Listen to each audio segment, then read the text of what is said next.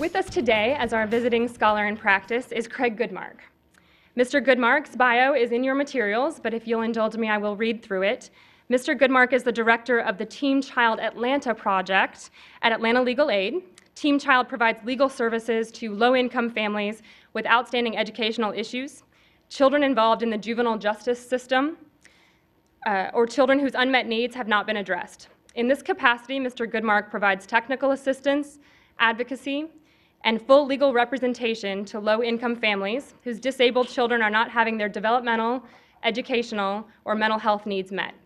Mr. Goodmark has represented hundreds of students in the metropolitan Atlanta area secure appropriate educational services. Prior to entering legal services, Mr. Goodmark spent 5 years in private practice at law firms specializing in education law, with an emphasis on special education litigation. Mr. Goodmark has represented teachers, students, and families of children with disabilities. He currently sits on the Educational Advocacy Advisory Committee with the Fulton County Juvenile Court and the State Bar of Georgia Children and the Courts Committee.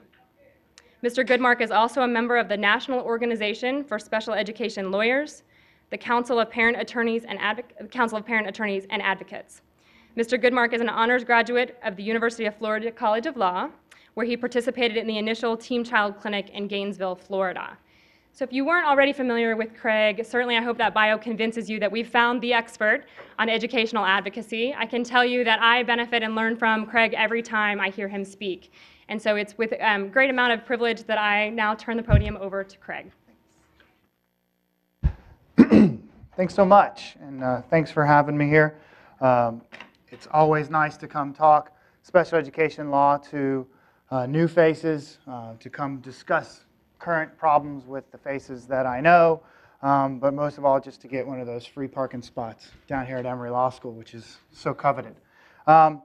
Today we're going to do Special Education 101. It's going to be the basics, and if you've already got the basics, if you have a question you'd like me to build on, we can do that as we go along. But as I've found in my time here, a lot of turnover in the stakeholders that deal with kids causes us to have some institutional problems with memory. The caseworkers that were working with the kid have transitioned out, the teachers, the probation officers, just people in the community that advocate for kids with disabilities, they're going to move through. And even though I'm still here and I understand that I've given this talk several times, I get new people in and I get the same questions as we had 7 years ago.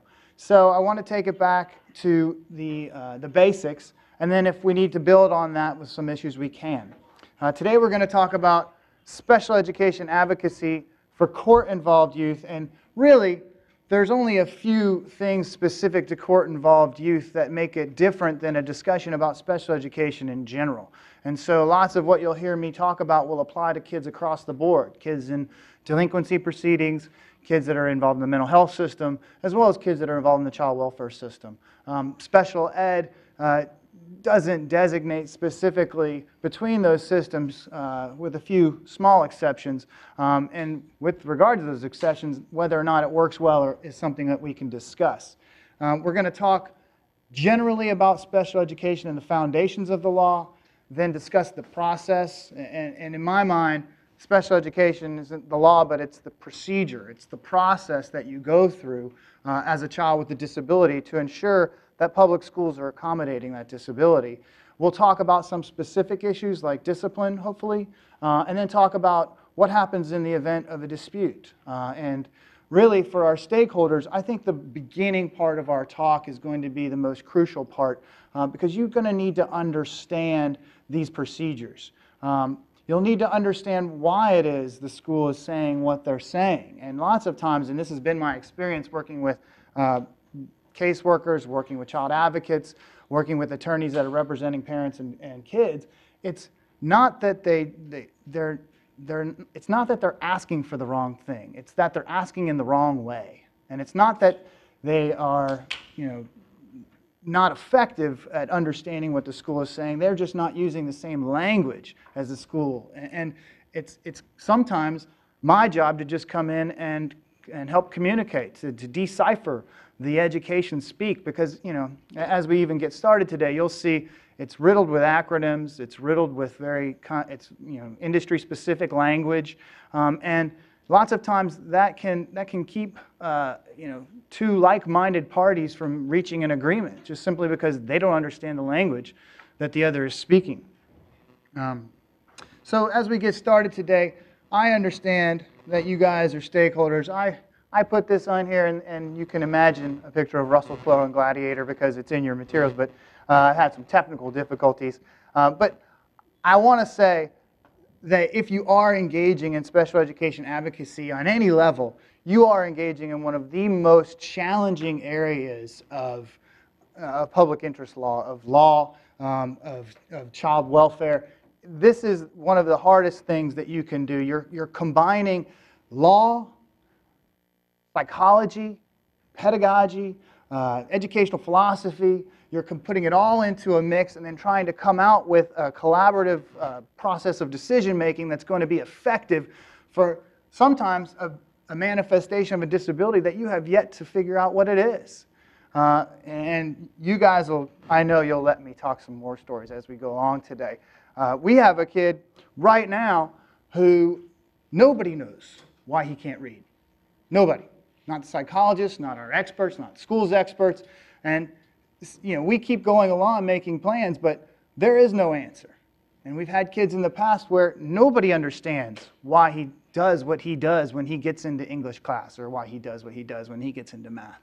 And we can only, through kind of the continuing collaborative process and the investigative process, the evaluative process, try to figure out what's working, eliminate what's not working, and try to make a plan that accommodates the disability of the child.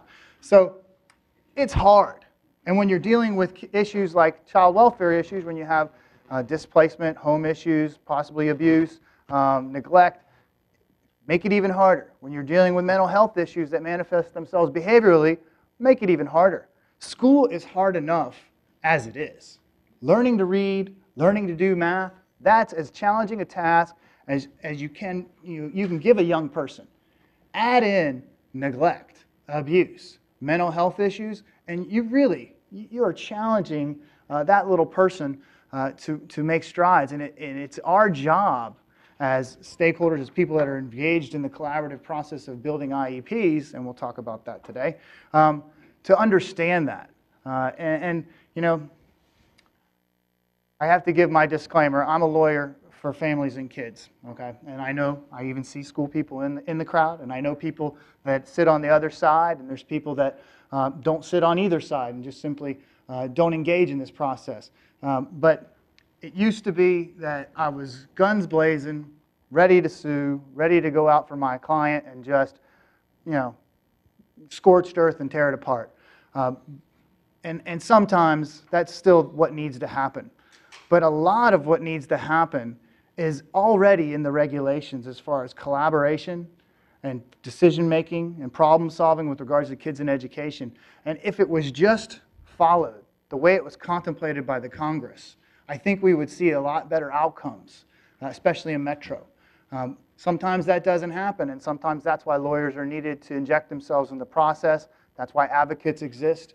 But usually, my discussion in the community is that first we collaborate, and then once the collaboration breaks down or becomes ineffective, then we move on to the other options that the statute contemplates.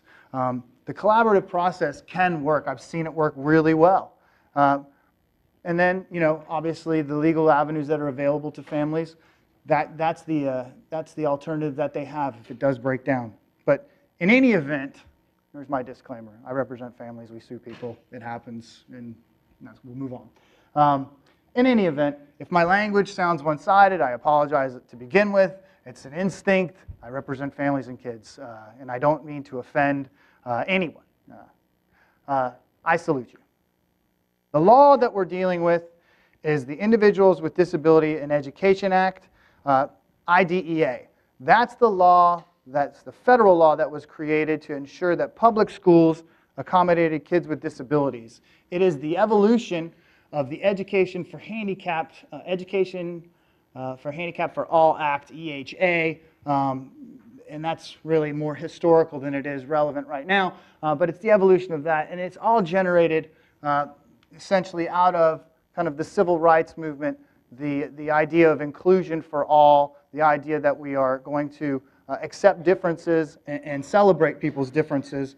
And that's really what you see in IDEA, is that we're bringing people into the fold. We're not going to exclude. And we could go through some of the legal underpinnings of it, but I think suffice to say that right now we have 3 federal laws that cover kids with disabilities in public schools. IDEA, which is the first bullet, the second bullet, which is Section 504 of the Vocational Rehabilitation Act, and the third bullet, which is the Americans with Disabilities Act. And for the lawyers in the room or those that need it, those are citations to the code, the United States Code.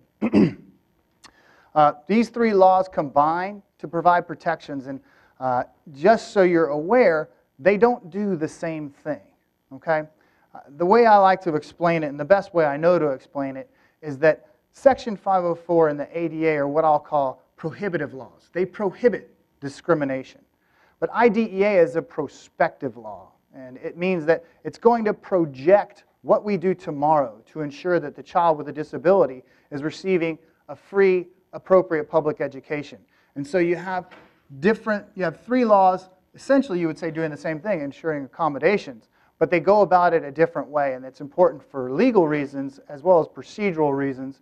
And it really, that's as far as we need to get with that right now. The other 2 laws I've listed in here are No Child Left Behind, which is not named that anymore. It's back to the ESEA, Education Secondary Elementary Act, Elementary Secondary Education Act, excuse me, and FERPA, the Family Educational Rights and Privacy Act. Everybody remembers No Child Left Behind for maybe what you liked about it, what you didn't like about it. Whatever your politics are, you have to be aware that it has changed the landscape of public education and made accountability and high-stakes testing a priority. It's also done a few other things with regards to kids with disabilities as far as funding. And it's really actually a pretty interesting discussion about the way public schools can use funds that are specifically designated for specific populations and then combine those funds, maybe transfer those funds. But the ESEA, make no mistakes, it impacts the role or the treatment of kids with disabilities in public schools quite a bit. First and foremost is that it actually counts them and disaggregates groups and counts them. And students with disabilities, SWDs, are a disaggregated group that gets counted for high-stakes testing purposes. And that has its own consequences or ripple effects. FERPA is the law dealing with the confidentiality of school records. And I know maybe some of you guys, this is very basic, but your school records or your child's school records or the child that you're working with school records are confidential. They can only be disclosed for certain specific reasons, and they're listed in the statute. The other interesting things that FERPA provides are that it requires that records be kept in a systematic way, and that we be aware, or we be, as in citizens, be allowed to know what that system is and identify what files exist, where the files are housed, and what they should have in them. And so it oftentimes will be a FERPA request, or excuse me, a request pursuant to FERPA to have something explained, like what is a principal's file, or what's an investigative file, and where is that file kept, and what is the systematic way in which those records are kept. And through those types of information requests, we can figure out essentially what the landscape of documents is, because, I mean, you guys already know, this is a document-intensive practice. This is a document-intensive area. I just was rummaging through an IEP this morning, had 45 pages. I can't believe it. It took 7 hours to create. I can't believe that. But this is what we do. Year after year, we continue to create IEPs that are pretty heavy documents with lots of information in them. And they are created and protected by FERPA as confidential. So, I've given you the federal laws, and you should be aware that the federal laws are implemented by the states through what some have called a system of cooperative federalism. IDEA is implemented by each individual state differently. And while they are similar in lots of respects, each state has the opportunity to build on what the Congress has created at the federal level, to fill in some of the gaps that the Congress has left at the federal level, and then to collect data on the way that their systems work so they can report back to the Congress when IDEA gets amended.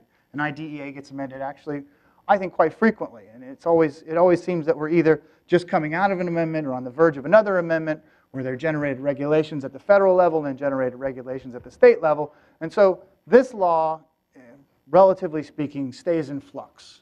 And so the regulations that are created pursuant to the law also stay in flux.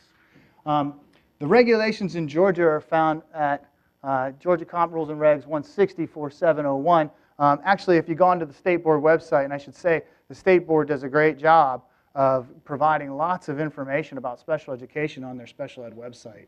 It's an easy site to navigate. You can get right to the special education rules from the special education part of the State Board's website, and it's IDDF 1 to 20, 2/3 down the page. It's bookmarked on my computer.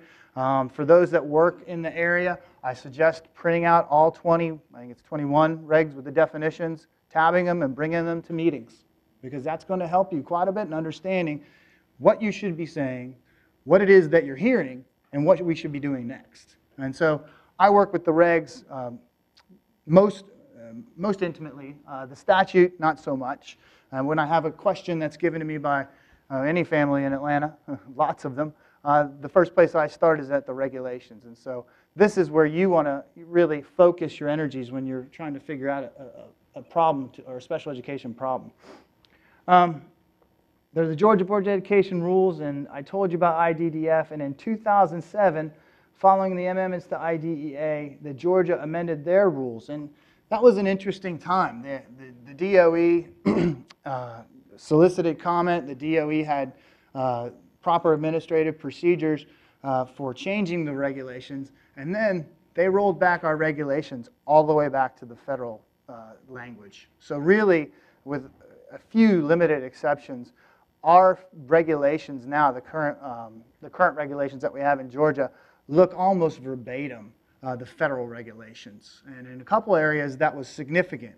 One of the areas that I can, off the top of my head, think of is the idea of LRE. We had a really strong LRE rule. We actually had a case come out of Georgia, go up to the 11th Circuit, that really was a groundbreaker for LRE and the language that was going to be used to determine whether or not a child was being included.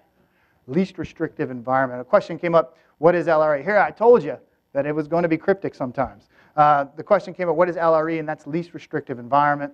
In an LRE case we had, really built on some legal technical issues to create a strong rule for families to ensure that kids are included to the maximum extent appropriate.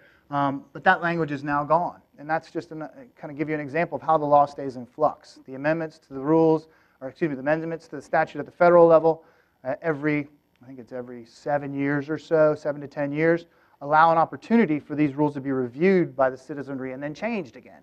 And so that's what happened. We had lobby groups come out on both sides, and this is the result at the regulation level. And I should say, when it's amended at that level, when the regulations are amended, it's really the most impactful amendment that I see in the practice. Because that's the first thing that we go to as lawyers on each side to figure out what it is we're supposed to be doing at meetings in front of the judge when we argue our cases. You may raise a good point. How many people have been to an IEP meeting? All right, so we're not 101 here. Maybe we're a little bit above that. Everybody has a basic understanding of the components of an IEP. You just nod if you generally do, because we can move the discussion a little bit above kind of the basics. So IDEA and kids in the courts. Statistics indicate that there's almost 3/4 of all court-involved youth are either disabled or should have been identified as disabled. And in a number of cases, either the party or the location of the offense is related to education. And I mean, just think to your own caseloads. I mean, it can all, and this is always when I step into juvenile court, this is always my presentation. You have a hard time not tracking it back to school. I mean, school is such a prevalent part of these kids' lives. I mean, you're there 1/3 of the day, you're asleep 1/3 of the day, I hope. And then 1/3 of the day, you're either eating breakfast or dinner with your family or whoever you're with. So you've got, I mean, really, the majority of the time that you're learning, you're in school, or excuse me, that you're awake, you're in school. And so and if you weren't in school, you should have been in school.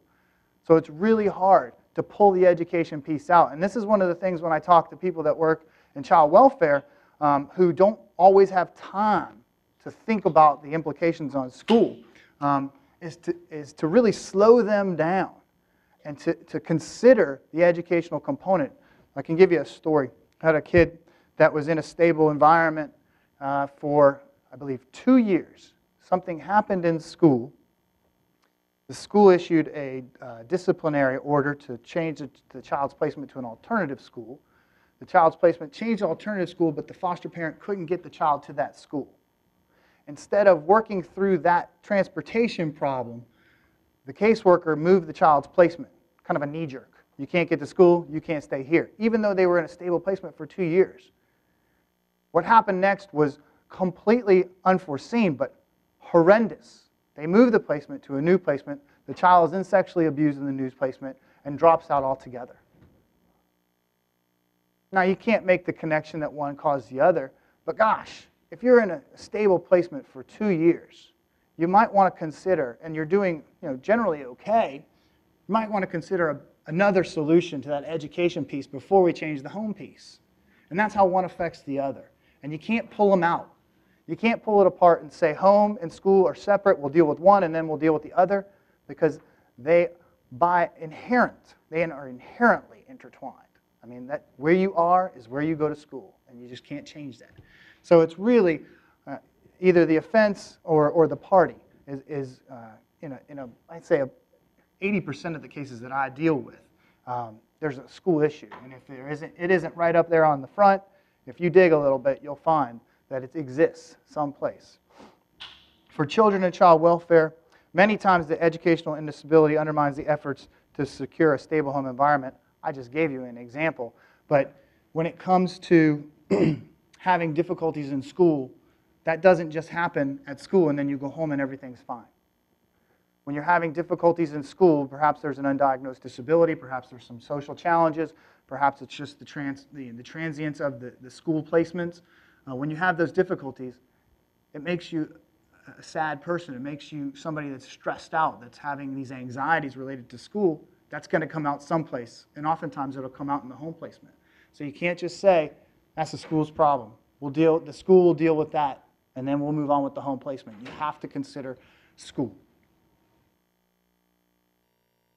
So, I've given you the framework of the laws. IDEA, Section 504, and the ADA combine to create a system or a process which we call special education.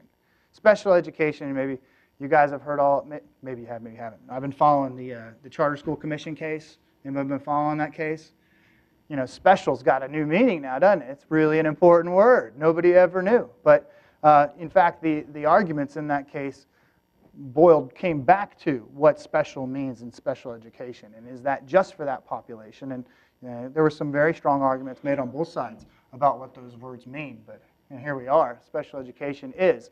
Special education, under the regulations in the law, the definition is specially designed instruction provided at no cost to the parent that meets the unique needs of a student with a disability. It includes instruction in the classroom, in the home, in hospitals, institutions, and other settings, and then you see the rest of the definition. The most important part, or there are several important parts of the definition.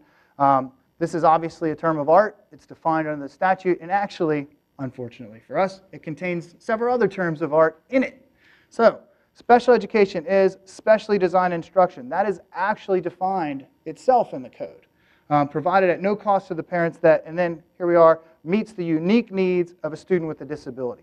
This definition essentially sets out what the mandate is for schools with regards to kids with disabilities, and that is that they provide the child a free, at no cost to the parent, appropriate, meeting the unique needs of the student, public, meaning it comes from the public school education, and then you have the education including instruction in the classroom, in the home, in hospitals, institutions, and other settings.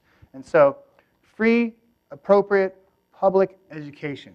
That's an acronym that stands and that spells out FAPE. And you may hear FAPE thrown around quite a bit in special education procedures. This is where it's derived from. It's derived from the definition of special education.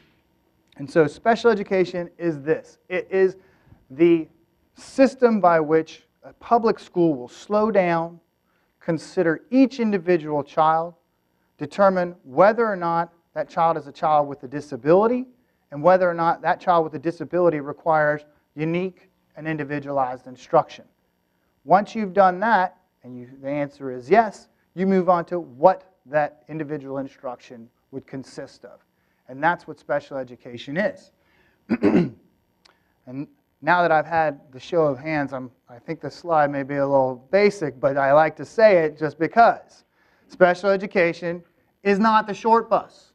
And everybody chuckles, but it's still the stigma. It's still the public perception that it is.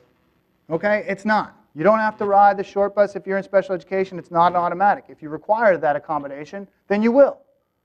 But when I talk to my clients, I have to give this little speech. I have to have this discussion because people don't get it, and your clients won't get it. And that's why it's necessary to have this. That is not what it means anymore. We have moved beyond that. Our system of education has evolved to ensure that all kids with disabilities are included. The short bus, to me, is the way they exclude them. And in their minds, when you hear special education, that's what they think, they being the clients that we work with. And so it's really important that you give this talk, that you say it doesn't mean you're going to automatically be excluded. It doesn't mean that you're not going to get to play sports. It doesn't mean that you're not going to go to the regular classrooms and you're just going to be in some portable that's often the hinterlands of the school. That's simply not what it means. And to interpret it otherwise is illegal. That easy. We don't start there. That may be where it ends up for whatever reason. You may end up on a a bus for kids with disabilities, or you may end up in a portable in the school. But the presumption is, and the law says, that we start with the idea that everybody's educated together, and we move from there as appropriate. It's not the short bus. Not the portable in the back of the school. It's definitely not a separate classroom for the entire day. And it's not a permanent roadblock to getting a high school diploma. In fact, for anybody that's been to an IEP meeting, you know, and it's almost silly at some point in some of these discussions when you have 13 and 14-year-olds that are moving into high school, they have a discussion of the diploma. Because we start with the presumption that we're all going to receive a regular ed diploma. And it makes good sense, especially under No Child Left Behind mandates, that we would. Because we need all those kids to be taking the high-stakes tests, and up till recently the Georgia High School graduation test and the end-of-course tests. We need them all to be counted. We need them all to receive these educational services so that they can pass those tests. And so it makes sense that we would, as a state, want our kids to receive a regular education diploma. And so just because you're receiving special education does not automatically mean you're not going to receive a regular ed diploma. Good. And here we are, the special education process. And you may have gone to other talks, and I don't have my little copyright. Is it copyright or trademark? I can't remember. I don't have it on there. But this is my own way of breaking down IDEA so that it makes sense. And I've gotten good feedback on it, so hopefully it'll work for you. It's a 4-step process: identification, evaluation, eligibility, and placement. And for the most part, any issue that you come into contact with in special education, you can identify or label into one of these, categorize into one of these 4 steps. It's a 4-step process that ends ultimately, if you've gone through it correctly, with the creation of an individualized education plan, an IEP. An IEP is the statement of the collaborative decision that a family and a school have made to determine how, or to say how they will educate a disabled kid in public school. And so the placement is both the services that the child is receiving, and then where on the continuum of educational placements will those services be provided. And that is given to you through the IEP, which is the document that has that information. And this is kind of just a place to break a little bit and talk. Special education for court-involved youth oftentimes can be that missing piece. And I've given you some examples of how school and child welfare and school and other things that happen outside of school can interact. But When we don't think about whether or not the kid is a kid with a disability and whether or not he needs an accommodation, I think that we're possibly missing a major piece to the puzzle. Accommodate the disability, accommodate the reading disorder. Okay? Kid has dyslexia, kid has, refuses to go to his 5th period English class. Accommodate that disability. Get that child some specific reading instruction. Get the kid from a pre-primer level up to a 4th grade level in a couple years. You'll start seeing him go to school more. You'll build on that success. You'll see increased self-esteem. You'll probably see a more stable outside of school kid just because you worked on the disability. And I oversimplify, but really that's what we're talking about when I say missing piece of the puzzle. It may open a dialogue between school and court. And I know that this is this has been an issue that we've been working on for the last 10 years, is to getting the court and the school to speak the same language. And at Fulton County, we started the Educational Advocacy Committee and put an educational advocate in place to try to help bridge that gap. For you guys that are in the field, you're the person that's going to need to speak both languages. You need to be the interpreter. Because when you come to court to talk about school, or to present to the judge about a placement and the stability of the placement, you're also going to be talking about school. You're the person that's going to have the judge understand, or help the judge to understand what is or isn't going on. And if you can make it understandable in terms of special education, if that's the way it needs to happen, I think that you're giving the judge more information and bringing the judge, essentially, if you can visualize it, out from behind the bench and putting them in the classroom so they can see it. With documents, with discussions of meetings, with progress reports. That's the way that you can bridge this gap so that a judge who's trying to make decisions about what to do with this child can understand, 8 hours they're sleeping, 8 hours they're in school. Now I understand at least 8 and the 8 that the kid's awake, 16 hours of this kid's day, what's going on, right? Because you can tell them about the home. You can tell them about breakfast and dinner. And then learn about the school, get the documents from the school, understand about the progress that's being made in school, and you're providing them a better picture. And for parents, and this is always the case, special education empowers them with rights to ensure meaningful participation. And maybe not for our child welfare specifically, but for a good majority of the kids that I work with, being able to help a family understand this law and advocate for the rights of their disabled child, it does wonders for that family. It gives them the opportunity to really pull some levers that they never knew they had. And when you do that, you're teaching them how to pull levers. And when you do that, you're giving them some self-sufficiency. So hopefully, if you're in my position, and I tell every family that I advocate for, I say, watch me and listen to what I'm doing, because I won't always be here. And I'll be your kid's advocate for maybe a year, but you're the kid's advocate for the rest of his life. So you need to be able to do what I'm doing, be it at school, be it with mental health, be it with a child placement, whatever it is, you have to be the advocate parent. And that's what I tell them. And this is their opportunity, one of the rare opportunities they can see a very quick impact. I mean, you ask for the service, you have an evaluation that says the service is appropriate, boom. The school has the resource. They can provide the service. They can do it. And they will do it if it's appropriate. And it's really, I think it's a very empowering thing for families. And that's one of the parts of my job that I do enjoy. And I've set a few future advocates on their way. They've watched me, and then they've gone back out into the community. And I've heard back. They're doing okay, but it's something that I think helps families in a place where sometimes they don't often feel empowered. I told you about FAPE. FAPE is what we argue about as lawyers.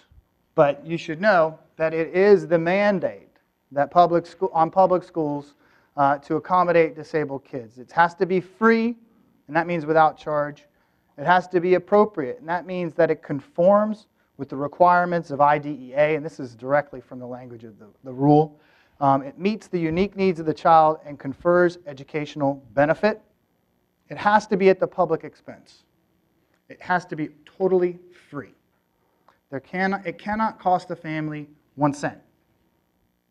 It cannot cost the family 1 cent against maybe their private insurance. Copays, deductibles, cannot cost the family one red cent. That doesn't mean that a school can't ask, in some situations, to bill back to insurance, but it has to be free. Ultimately, it has to be totally free. And education means, and I gave you the definition, and maybe this is something I should elaborate on. Education isn't what you always thought it was. When we went to school, or maybe as you contemplated it, it was reading and writing, arithmetic, ABCs and 1, 2, 3s. You had lunch, and then you went home. For kids with disabilities, education means much more than that. It means being an independent person, ultimately. There are several domains that I call them domains of education. But they ultimately result in having an independent person. And remember that the goal of education is to feed into our democratic society. So that goes for people with disability. We want people to get out of school, to be independent people, to be socialized and ready to vote and participate in our democratic process, which means get a job, go out, and all the rest. What's important about IDEA that possibly you wouldn't know right off the bat is that it covers kids from 3, which is, if anybody's got kids, maybe you do, I do, that means before you get to kindergarten. So it's 3, preschool, to 21. And if you've got older kids, that means after you graduated high school. So if you have a disability, and if you're a baby with a disability, you are covered by IDEA from 0 to 3, as well as from 3 to 21. If you have an older child who is possibly in high school and has not or is not prepared to transition out to a post-secondary world, they have the opportunity to receive their educational services until they're 22. And so 3 through age 21 is why it's written that way. I said 0 to 3. I should just add as an aside, there's 2 parts of IDEA, Part B and Part C. Part B covers kids 3 through 22. Part C is the early intervention part of IDEA, 0 to 3. In Georgia, that's dealt with through Babies Can't Wait. And so Babies Can't Wait actually administers IDEA Part B, Part C, excuse me. So, yeah, we're doing all right. So the 4-step process starts with identification. And that, in special ed terms, has been coined child find. And just basically, schools have an affirmative obligation to sift through every kid in their geographic area. Every kid, when they're 3. When they're 3. And find those kids who are suspected of having a disability. And those kids that are suspected of having a disability, they are required to identify, locate, and evaluate. And so that's what child find means. And that's as simply put as I can do it. Identify and locate may seem to be redundant, but it's not. Because think about where kids are when they're 3. They're not in school. They're in daycares. They're in people's homes. And so the school has an affirmative obligation to get out into the community and to find where these disabled kids are and ensure that if they are disabled and in need of special education, that an IEP is developed. And that actually does happen. Schools do public service announcements. Schools talk to pediatricians. They talk to daycare centers. You'll see pamphlets. You'll hear about kind of at a very high level there being interagency discussions about this. It does happen. But there are times when there will be a disabled child come through the courts where there has been no Babies Can't Wait referral, there is no case manager involved, and you have a 3-year-old who has some significant needs that have completely been missed. And so a school has the obligation to find that kid, to identify them, and then to have them evaluated if they are suspected of having a disability. And that's child find. Up until 2008, I think, child find was completed in Georgia, or the child find mandate was completed in Georgia through the student support team process. And if you've ever been to an SST meeting, you understand where I'm coming from on this. SST is very soft compared to IDEA, IEP meetings. The regulation on SST is as soft as it turns out at the meetings. There is no legal requirement for things to be done. And in fact, the SST chair position at a school is an unfunded position. It's just a teacher that's been assigned an extra duty. And usually they combine them with the 504 coordinator, so you have an SST 504 coordinator.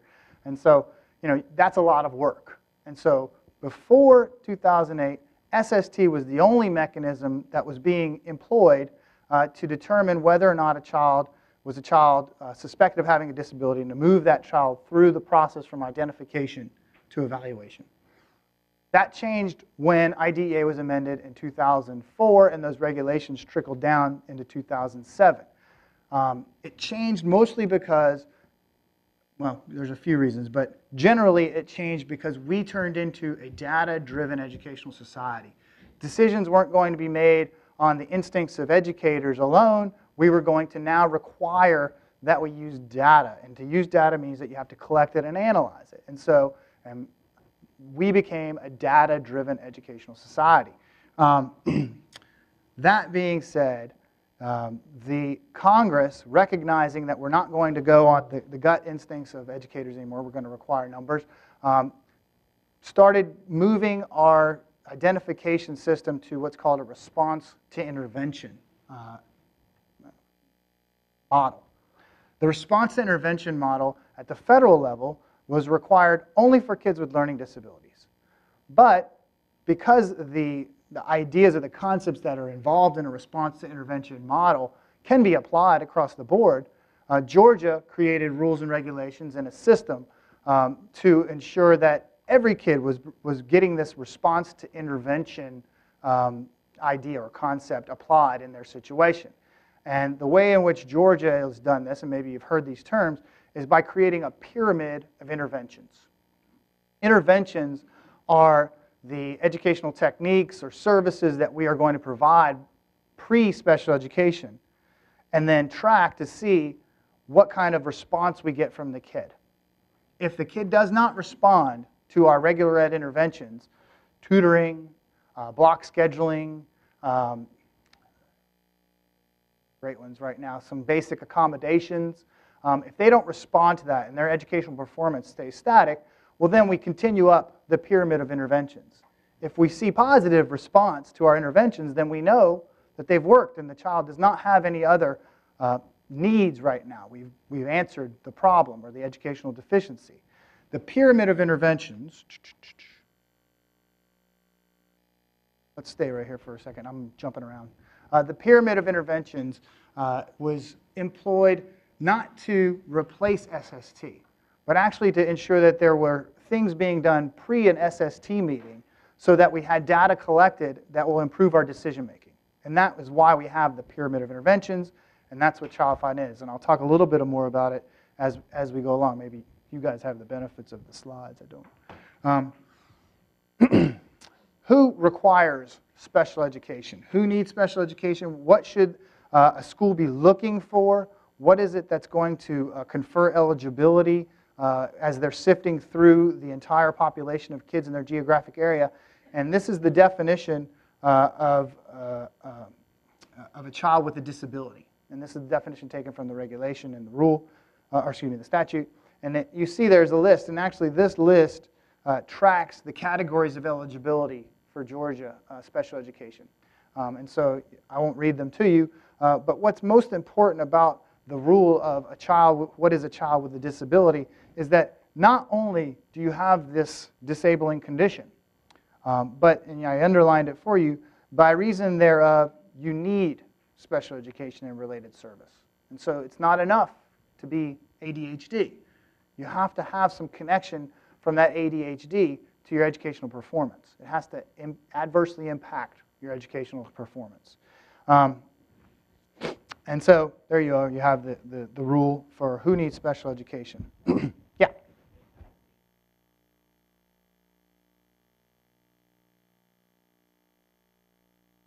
No, speech and language impairment is actually talking about go ahead. The question was, when I'm talking about, and when the rule identifies speech language impairment, the third one there, what is that referring to? Is that referring to English spoken as a second language? No, actually what that's referring to is a processing delay that affects your language. And it manifests in several ways, but there's usually, it's characterized by either an expressive delay, a receptive delay, an articulation problem. I think that covers them. And that's what it's referring to when you have a speech-language impairment. And what it would look like in the field is, and I had a client who took, the speech-language therapist told me she took 12 seconds to process the verbal information that was being provided to her, which socially is really difficult. Because how can you have a conversation if I told you hello and it took you 12 seconds to figure out that I just told you hello?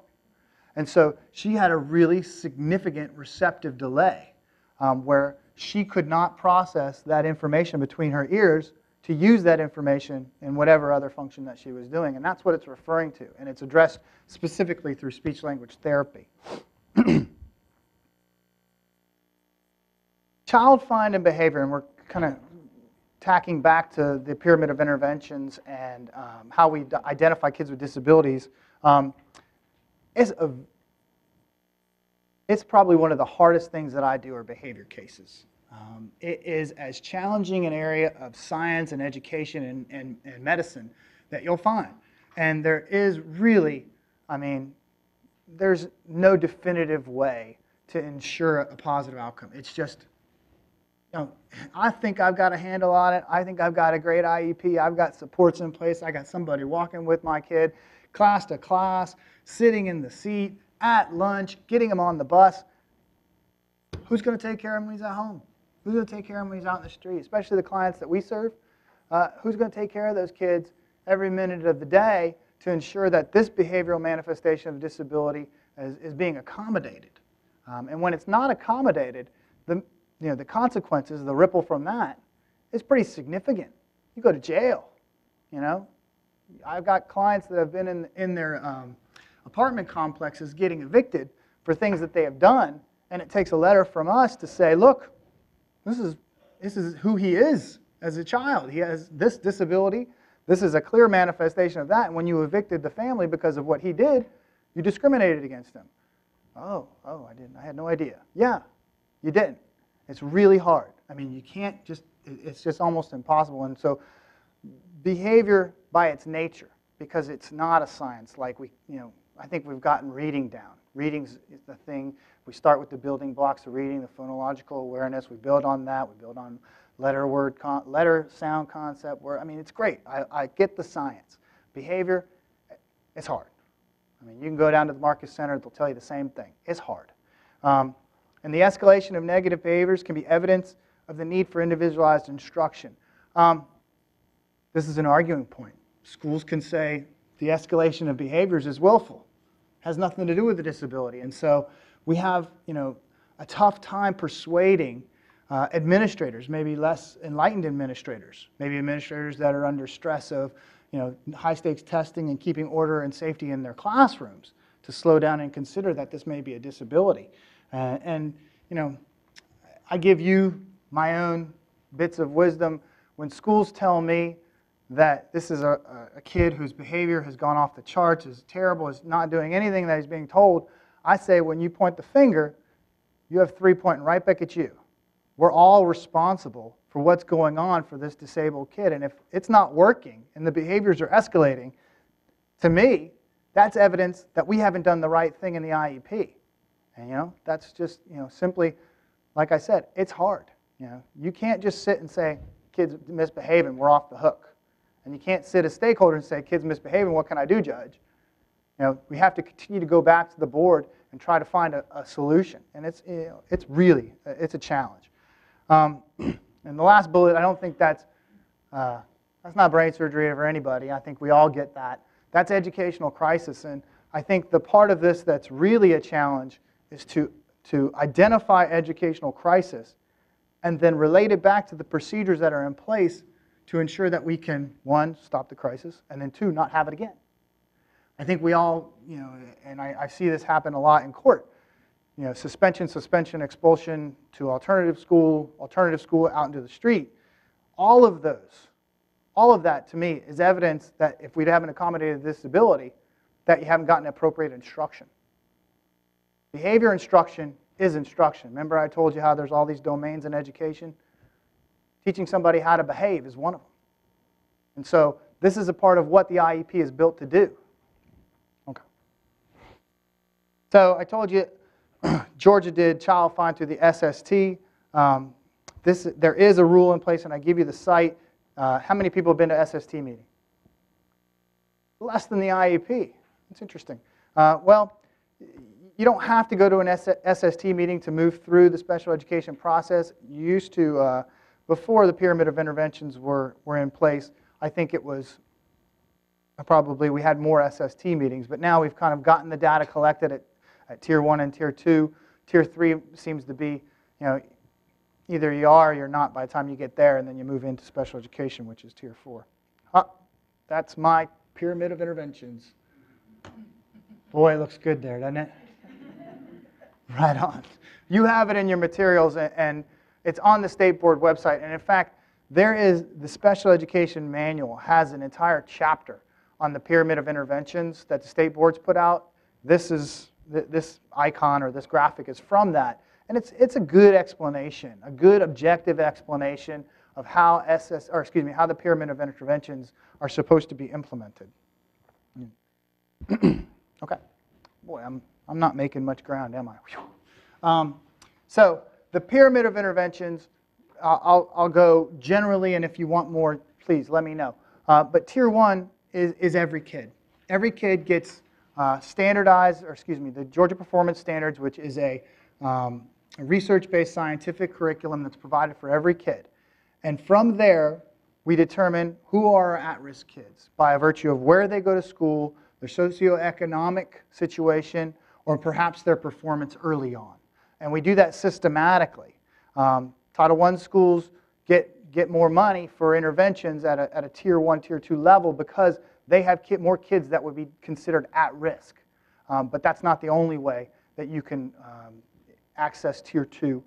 But you'll have those at-risk kids, and those kids will rise up to Tier 2, where we provide system-wide or school-wide interventions to ensure that those kids that are at risk, and when I say at risk of not performing up to the Georgia Performance Standards as indicated by high-stakes tests. When you're not performing up to performance standards, the Georgia Performance Standards, then you're at risk, or you've identified an educational deficiency that can be addressed through an intervention. Tier 2 interventions are things like a school will shuffle their schedule to put 2 reading blocks together. They'll provide Saturday instruction or after-school instruction. They may, I'm going to blank on some other ones. Those are the major ones. They will do things school-wide, and the point is that it's not individual to any particular kid. And give those opportunities for enrichment to try to address educational deficiencies and bring those at-risk kids up to performance standards. For those kids that receive those interventions, but still do not close that deficiency or that gap, those kids will then rise up to Tier 3. And Tier 3 is what's called Student Support Team Learning, SST learning. Tier 2 is called Standards Learning, I believe. I think I might have that wrong. But they'll move up to Tier 3. And at Tier 3 is when these interventions become individualized to the kid. The other things that happen from Tier 2 to Tier 3 is that the data is taken more frequently. And the implication for all of this is that, one, we're providing a curriculum that's consistent and done with fidelity to whatever the methodology is. And so we've provided it as it's supposed to be provided and consistently to every kid. And then we take data on it. And at Tier 2, we take less data, or data points aren't as frequent. At Tier 3, we take quite a bit of data. And in fact, I believe the State Board recommendation is that you take data every 8 weeks, 6 to 8 weeks, and review the data to determine whether or not there's been a response to intervention. And from that data and that discussion at the SST meeting, from that failure to respond to the interventions, we get a referral for evaluation from Tier 3 to Tier 4, and Tier 4 is special education learning. That evaluation is the second step in special education. Yeah. I'll repeat it for you. Yeah.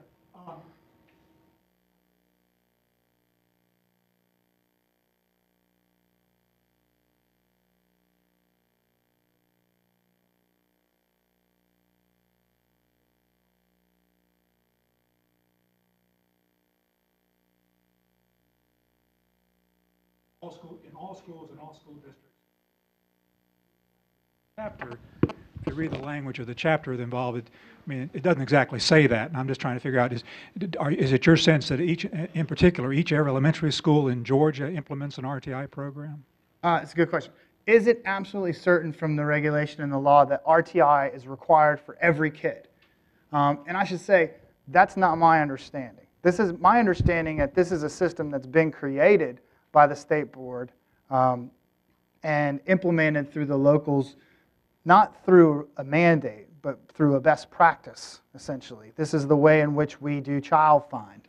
And in fact, I think if you went by the letter of the law, response to intervention and eligibility is only applied for kids with learning disabilities. And really, that is both the statute and the regulations say that when you're going to use a response to intervention model, it's for kids that are manifesting a learning disability, and you're trying to make that eligibility determination. I can tell you that all metro counties painfully drag us through a response to intervention analysis when they do eligibility for any category of eligibility.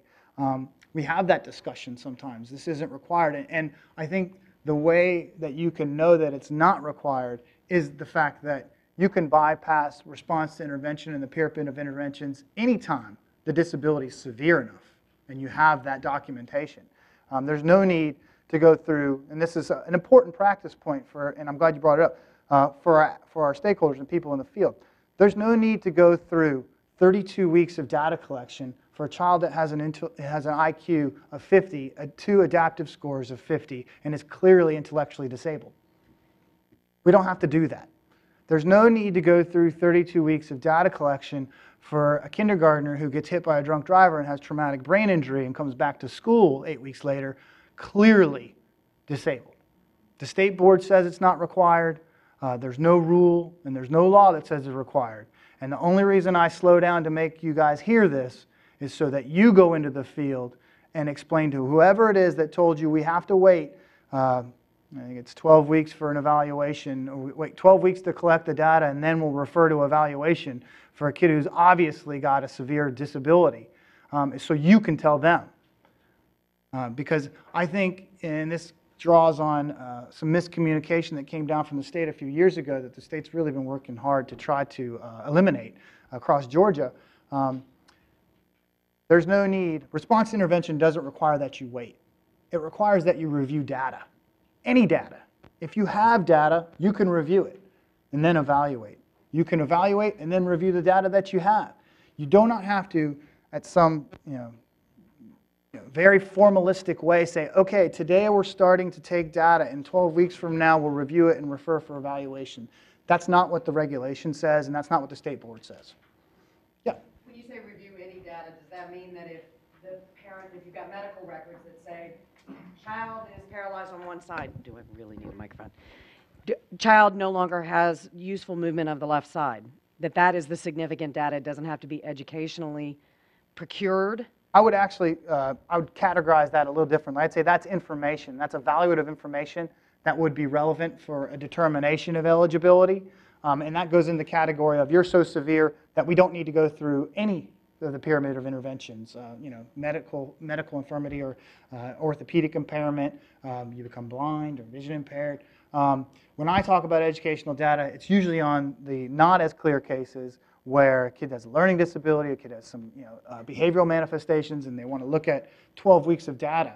The state board says if you have data already, like you've implemented some behavior modifications, and then you've tracked whether or not those modifications have affected the behavior, and this is always a good question nobody's asked. What is data?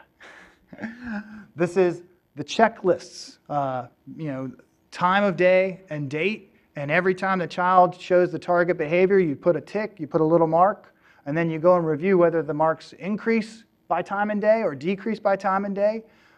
Looking at that, and you had several weeks of that data, that's educational data.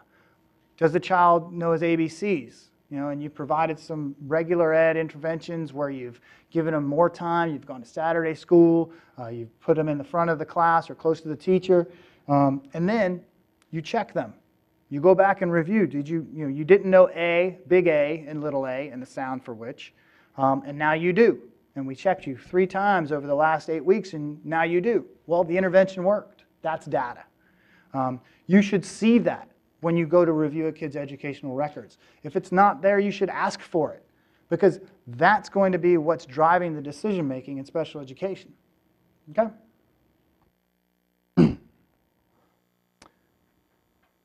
Second step in the 4-step process is evaluation. And now we've gotten to the place where the parents, the family, or excuse me, the parents, the school members of the team, somebody else has identified a deficiency or an educational delay that would not be addressed with a regular intervention. The child may need unique and individualized instruction. The IDEA contemplates moving through evaluation to determine eligibility. Evaluations are really what drive special education planning. It's part of the information that a team relies on when they make decisions about the kid. And it's really a big part of the information or the body of information that you have to give you the picture of the kid that you're advocating for. Family comes to me and they give me a really long story. It's a very interesting story, and it's got all kinds of ins and outs of who did what to who and this and that. And at the end of that story, it's taken 20 minutes, but I say, can you bring me all your evaluations? Bring me your last IEP, because that's what's going to tell me what's going on. There will be a lot of factual things that go on in the background, but that's what you need to be able to identify or pick out what is this kid, who is this kid, how does this kid learn, or why, what it is about this kid that's delayed. Evaluations. Schools are responsible for ensuring that a child suspected of having a disability is provided a full and individual evaluation in all areas of suspected disability. And they are the basis for conferring eligibility and creating the plan. Go ahead. When a child's court involved, many times we'll court order evaluations of physical health, mental health, educational status, all kinds of things. So can those be used by the school, or do they have to have an independent evaluation? You have the microphone. And the question is, the evaluation is an evaluation, but is it the right evaluation?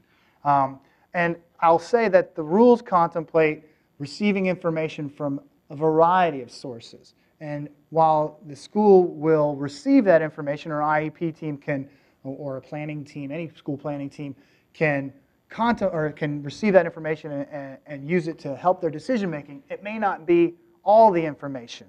And really, I think what holds up a lot of the discussions is stakeholders, people in the field say, here's your evaluation, let's move forward with eligibility. And the school say, well, that's really not going to be sufficient. And I think what the stakeholders are hearing is, this evaluation won't do it.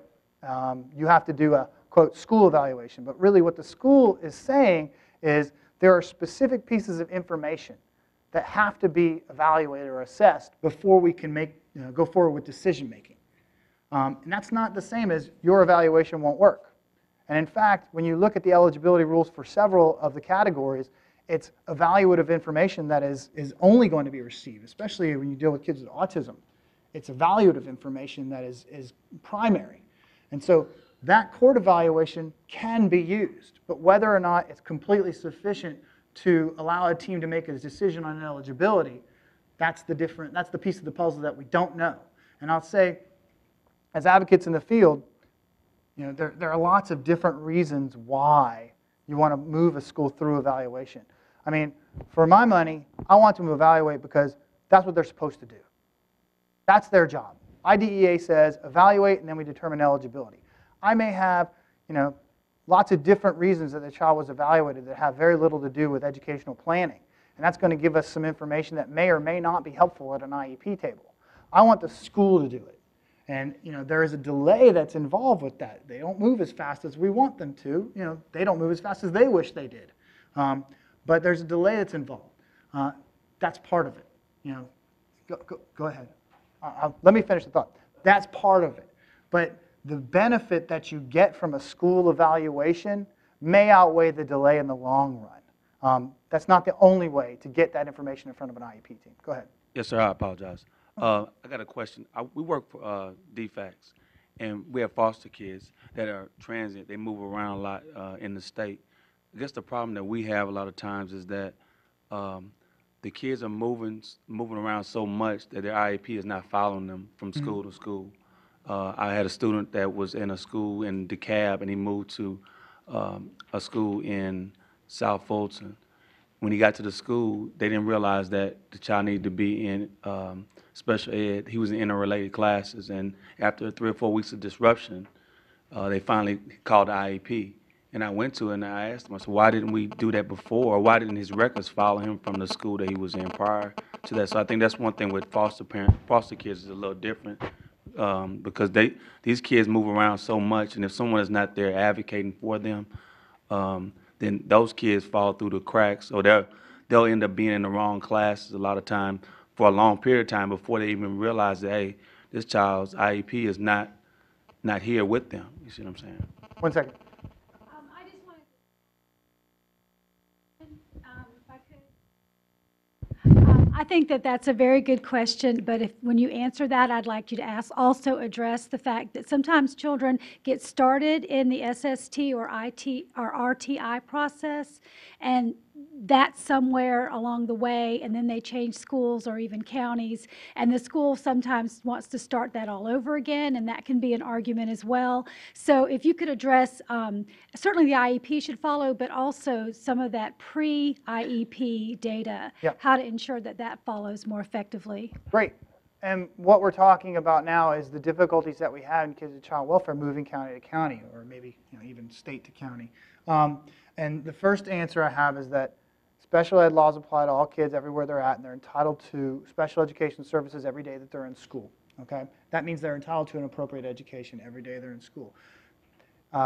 They may not have a lawyer that's able to assert their right to a remedy because they were denied the special education service.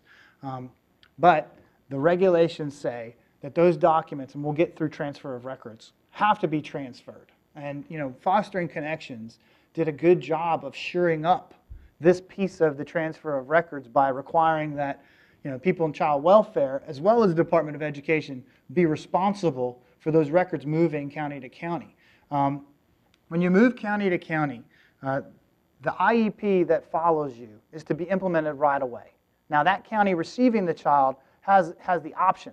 They can implement that IEP as it is, or they can reevaluate and then go back to the IEP table to determine services. There is no excuse. There is no exception to FAPE for kids in child welfare because you're only in the school district for a certain amount of time, or that you may be leaving the school district in a few days, or that we perceive you won't be here very long. It's just not acceptable. And you'll be told by the State Department of Education that it's not acceptable. That's not compliance. The best way to advocate in a situation like that is to get people to the table as quickly as possible. And you cannot, and this is unfortunate, but there's just a lot of kids in Georgia, and schools, for whatever reason, don't move as fast as we'd like them to for our kids, because our kids are the ones that are going to be in crisis quicker. It'll be on us to take the first step, the second step, and the next step until we get everybody to the IEP table. I'm sure then the situation that you raised, that once you did some advocacy and got people to the table, they recognized the mistake and fixed it. I would add on to that, at that point, if there was a denial of FAPE, that the child should be receiving compensatory education. If the child was supposed to receive speech during that time, OT during that time, a specific reading methodology during that time, they should receive that in a compensatory basis to close the achievement gap that was created by the denial of FAPE, and that's the standard in the regulation. When it comes to SST, and I used to give the talk, and when I have more time, a whole day, I do, about the stalled SST. That's not new. We've had stalled SSTs since I've been in Georgia. That's not new, and it's not going away. And it's even worse for kids that move district to district, or kids that are going into a facility and out of a facility. The best advice that I can give, or advocacy point that I can give, is that you keep that record, you put that record in front of a school, and then you tell the school that there is sufficient data for us to move forward with an evaluation. This would be one of those situations where an outside evaluation, maybe one from a court psychologist, would be helpful, because that would fill in a few pieces of the puzzle for the school and get them off of the stalled SST moving forward to a referral for evaluation. That's not to say that schools will not stall IEPs. I have had more meeting stall SSTs, more meeting SST1 for the same kid over 3 years than you guys, the number of people you in this room. Okay, that's just what happens. There's not enough, I think, available days for whatever reason to make this process work. We get close to Thanksgiving, things slow down. Christmas comes, things stop. Get close to spring break, things slow down. If you're in April, it's basically summer as far as SST planning goes. That's just what people we understand. That's the mentality that you have, and so that's going to be again on us to move the process forward. I go so far as to, and this is only for specific situations, I'll propose interventions. I'll say, here's my plan to SST. Let's meet and implement it. Here's my interventions. Let's meet and implement it. Here's the IEP from Bartow, DeKalb. You got it. Let's move. Take those steps that even though the regulation says we don't have to, we go the one step further for the kid so that we can move them along. Because we know that if we leave it to chance, they'll be hoping for winter break. So. You guys got me now. I'm behind the 8 ball here. The points on evaluation, and I'm going to move a little bit quicker, are that they're full and individual, meaning that they're they're assessing all of the areas that are suspected of disability. It's not enough just to take an IQ test. It's not enough just to do some BAS scales, some ADHD scales. You have to do full and individual evaluation in all areas of suspected disability. This is an important note. That includes communication and speech. Speech. That includes occupational therapy or physical therapy. And actually, the little known secret that schools would not want us to know, that includes medical issues for evaluative purposes. That's a related service. If there are medical issues like ADHD, a neurological problem, asthma, it's easier to get that information from the hospital, but they're still obligated to go get it and include that in this full and individual evaluation. We've had kids that have had sickle cell that has affected their educational performance when the weather changes, and the school doesn't know anything about it. Now that's inappropriate because that's affecting the way that they learn. They can't sit upright in an extreme weather change. They need to know that when they're planning for this child's education so that they can put in some really easy, basic accommodations to make sure that the child's put in the best possible position to learn. So here you go with the areas that are suspected of disability. I think I've hit them all. Social and emotional, behavior, that needs to be evaluated. Behavior is evaluated in a very specific way, different from kind of the traditional psychoeducational evaluation that you may be used to or maybe recognize. Behavior is usually evaluated through what's called a functional behavioral analysis, an FBA. FBAs are the process by which a behavior specialist, hopefully, will identify the target behaviors that the child is having. We'll take data on those behaviors so that we can, as a team, hypothesize of what the function of that behavior is. Why is the child doing what they're doing? And then put in some interventions or hopefully some instruction to redirect that behavior to a behavior that doesn't affect learning. So that child can stay in school. In the negative behavioral context, it's more obvious, but it's any behavior. Tourette's is a tic. If the child's screaming expletives in class, that's a behavior that adversely affects learning. If it's forgetfulness, or let me give a better one. Anybody got a good one? Not a negative behavior? I can't think of a good one. We'll get that one after the break. But it's not just negative behaviors. It's all, I got one. I had a case just last month. Child draws. Child had Asperger's, really interesting, and would draw to the exclusion of do their work. That doesn't hurt anybody. That doesn't disrupt class, but he would just not sit down and take his quiz. He would draw, and he drew some fantastic drawings. He did anime, and would actually communicate his feelings through his drawings, but he's got to learn biology too. And so we needed to take data on those drawings and that behavior so that we can put some instruction and intervention in. That doesn't get you sent to the principal's office, but surely adversely affects your learning. Do you guys see the distinction? Good. Procedurally, it must be full and individual. And the initial evaluation must be done within 60 days of consent or referral from the SST team. And we argue about that 60 days applying only to initial evaluations. And in fact, the letter of the regulation says it's only initial evaluations. I make the argument there's no evaluation that should take more than 60 days anyway. And if there is a denial of FAPE that's been identified, the longer the school waits, the more denying of FAPE that's going on. So initial evaluation, there is a 60-day requirement. For a reevaluation, that does not exist. They must obtain informed consent from the parent, and we'll talk about parent after the break. And they must first conduct a vision and hearing screen and use a variety of assessment tools and strategies, including information provided by the parent, maybe that court evaluation, maybe some other information that is relevant to the way the child learns. And so that's the procedural components of evaluation. And here you go. The 60 days, by the way, it's really, I think, a nice practice point to know that it's not just 60 days to evaluate and to make a report. It's 60 days to evaluate and then determine if the child is a child with a disability and what are the educational needs of that child, which means we got to come back to a meeting. It's 60 days to come back and determine eligibility. And so, when you're counting, when you're writing your letter to the school district that they're delaying, if they've given you the report but they haven't had the meeting to determine eligibility, they haven't complied with the statute.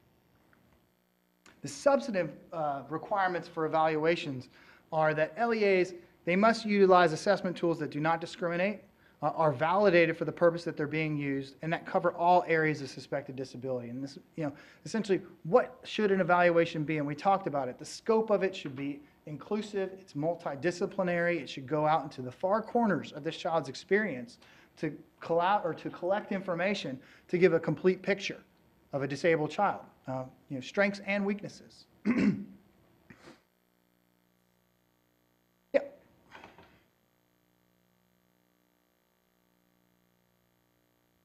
All right, so we were just talking.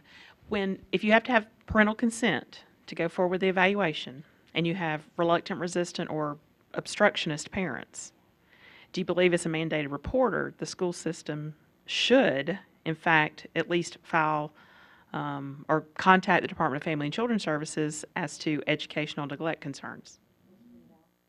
Well, I know they'll screen it out, but I'm still just asking. I mean, I'm just... Is the refusal to give because their how do you consent effectively educational educate the child as an institution, as the school system, if you're having a parent that simply refuses to acknowledge the process? I'm not going to answer that one. That one's too hard, and there's a video rolling. But honestly, I don't know the answer to that one.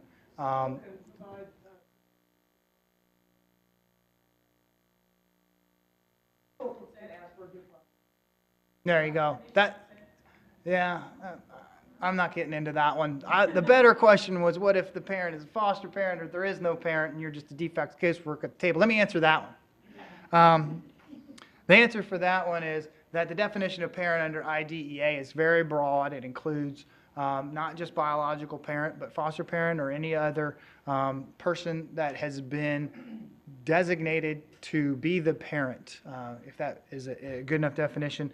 And it also provides a surrogate provision whereby a school, if there is no parent and they've attempted to identify a parent and there is not one that can be identified, can move through the process of appointing a surrogate.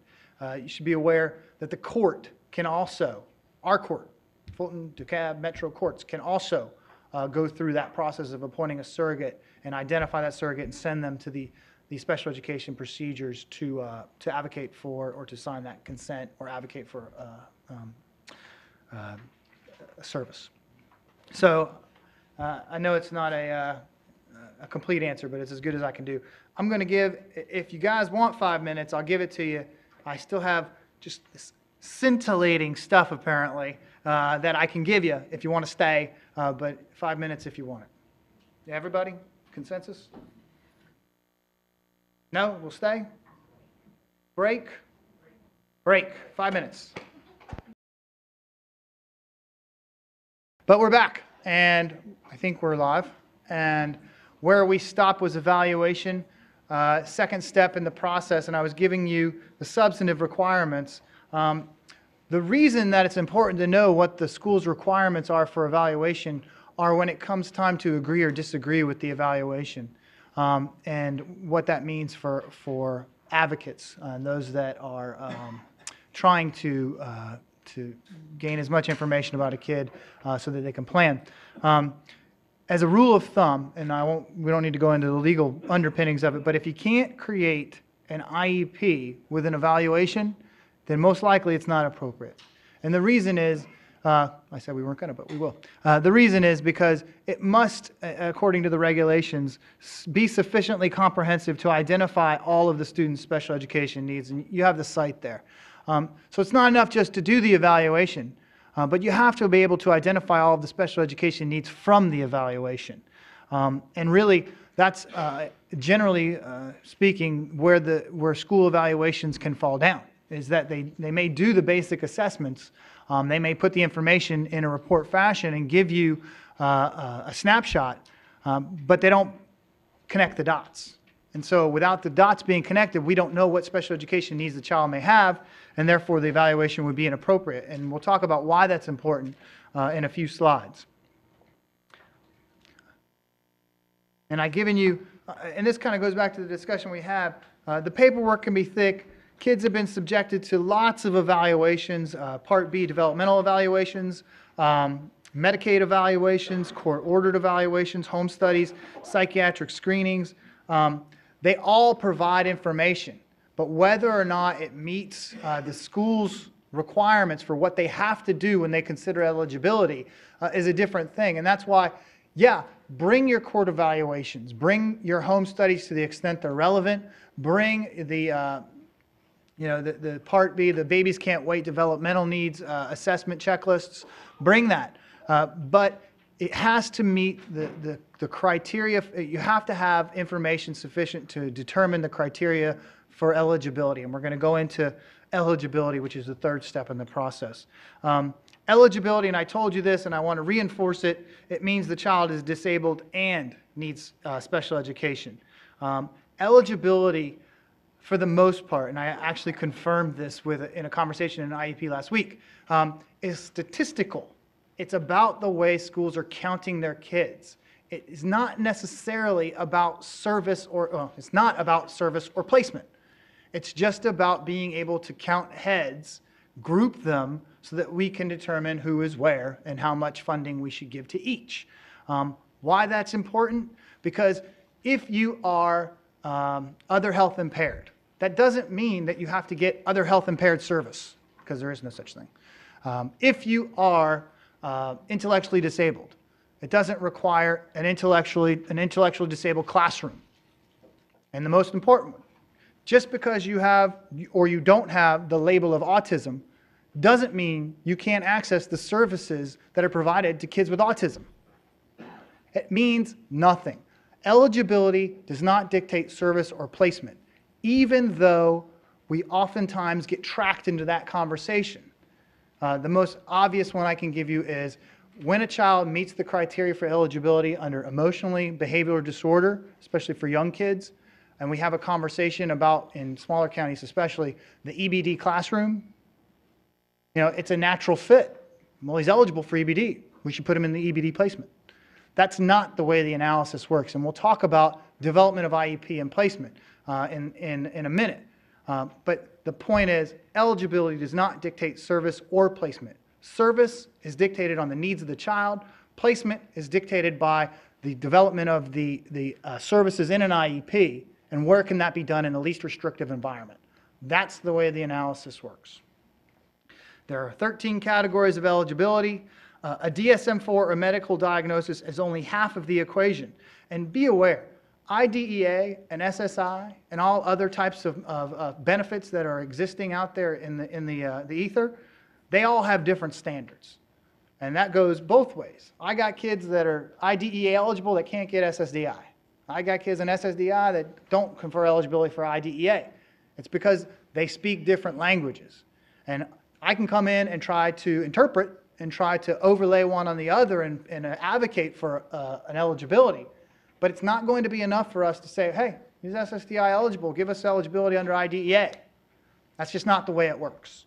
We got to go through the 13 doors to the house that is special education. I always give a visual. SST, the pyramid of interventions, that's the doorway. That's the sidewalk up to the doorway. The doorway is eligibility. There's 13 of them. Once you're in the house, you have the protections of the special education laws, if that helps you. But there's 13 doors. You got to walk through one of them. Now, I told you it was important to have the school evaluate, and I told you what the requirements of an evaluation are, and now I'm going to tell you one of the advocacy points that is no secret. And the minute you raise it at a school meeting, you will see eyebrows from the school people come up, and they'll know what you're talking about. But anytime a parent disagrees with an evaluation conducted by the school, they have the right to secure an independent educational evaluation at the school's expense. This is probably the strongest right that parents have under IDEA. The Supreme Court recently even pointed specifically to the IEE as a right that levels the field between schools with resources and experts that are in-house and parents that oftentimes do not have resources to secure experts. That's simply put, the reason that it's in there. It's to level the field. An independent educational evaluation is just what it says. It's independent, and it's an evaluation for educational purposes. The school can place no conditions on the evaluation other than your evaluator must meet the criteria that schools use for their own evaluators. That's the only condition. And even though that's as clear as it could be in the regulations, I still just looked at a big school district's letter to a parent that had a litany of conditions. It still happens out there. Be aware, there are no conditions that can be placed on the IEE, okay? Once you ask for it, you've disagreed with the school evaluation, the school has the option of either A, agreeing and funding the evaluation, or B, taking the parent to due process to defend the evaluation that they've completed. Practically speaking, it is cheaper to pay for an independent evaluation than it is to sue somebody to defend your own. And so the IE does become a very real and strong advocacy tool. It gives us an expert that can give an outside view of what's going on with this kid, and we can bring that back to the IEP table or an eligibility table to advocate for what it is we think the child needs. I gave you the site there. Oh, I didn't even know that was on there. Evaluate the student, they get paid by the school, they level the field, and I think that we've gotten all that. For us in the field, it's really important if we are going to start using IEEs, and I put this out there for lawyers especially because we have this reputation for going out very vigorously to hire experts and then somehow leaving the experts in a lurch. I build relationships with all of the experts, and I work very hard to make sure that they are plugged into the process. I want them to come to IEP meetings. I shepherd through their invoices to make sure that the school knows that they're supposed to get paid by the school. And then I try to make sure that their experience is a positive one. And I only give that discussion to the room so that we have more independent experts that are willing to come into IEP type situations. Because they're not a whole lot. And you know, the number of good, strong child psychologists that do education work isn't that many, especially when you get out in the rural areas. And we can develop more by bringing them into this process and showing them that it's not always scorched earth litigation. Give us a good evaluations. I've had situations where I present an IE to a school and they say, yeah, that is right. We will do that. And then let's just move on. And I think that's a type of situation where I've built bridges in both directions. I've got another psychologist that's willing to work with schools. I've got schools willing to work with that psychologist, and they're all willing to work with me, which is good.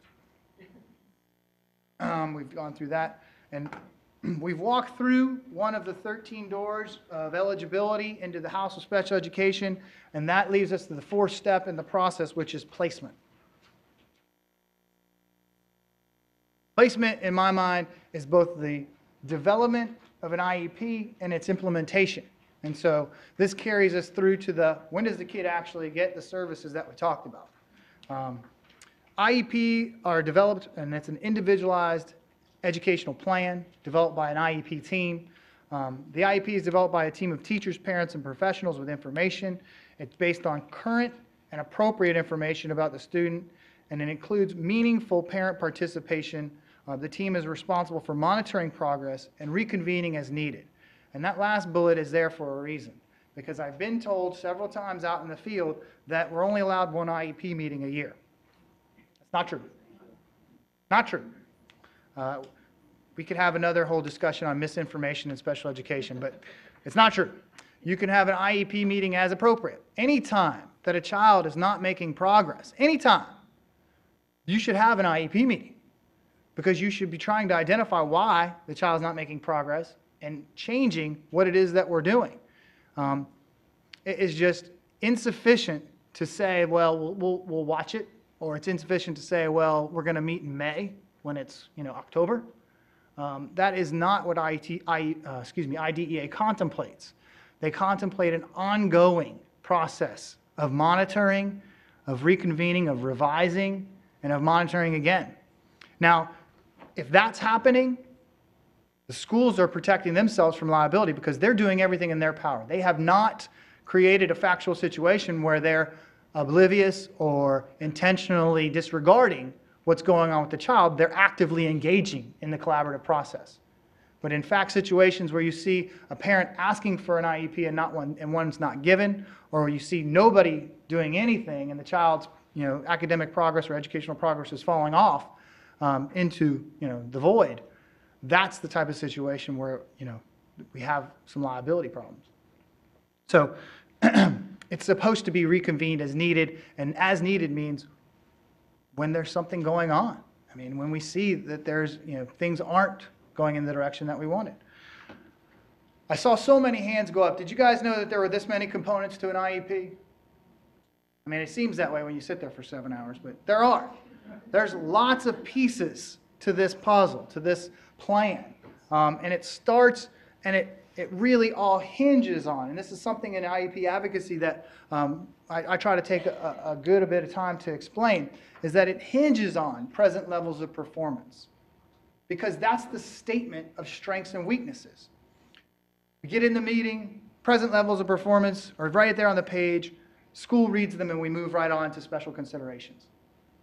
That's not sufficient if it hasn't covered all of the strengths and weaknesses as we know them to be, as the evaluators identified them, as our expert has explained them to us. You have to take your time in present levels of performance so that you get the IEP right. You have to go through and identify all the ways that this particular IQ score and these achievement scores manifest in the classroom. It's not enough to just list those scores. That information doesn't just come from the school, even though the school will have a proposed, hear me, proposed present levels of performance. That is not the final present levels of performance, and the school is inviting us to provide our information to them at that point. If we don't do that, then we will be left with what's on the paper. And that may or may not cover all of the child's strengths and weaknesses. And if that happens, we may or may not get all the services and instruction in the IEP that are required. Does that make sense?